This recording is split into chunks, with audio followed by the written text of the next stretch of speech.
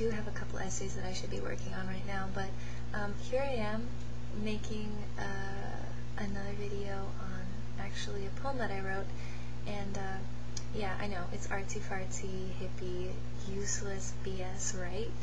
But I like writing poetry, I like making art, I'm putting it up here, especially since if I didn't put this up, then I wouldn't be putting anything up at the moment. So here it is.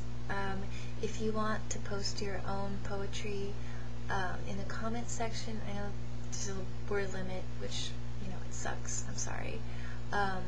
Then feel free to do that, or feel free to make a video response of you reciting one of your poems. I would really love to hear anything that anyone has created.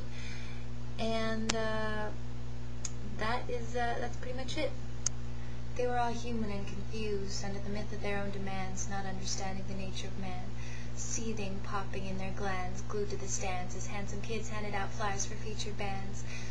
They were forgetting the fretting Ann Landers in a portion on the paper on Sunday, saying, "Don't forget your wife, it's your life, young man." Bland, they thought. Bland, bland, bland, I'd rather drown than stand the likes of this downer.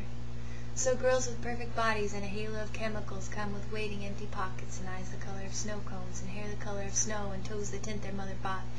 They stare carefully at their unflattered pallor on one-sided mirror surfaces stretching across the dark streets, speak in tongues, disembodied, careless, blood-swelled, hairless.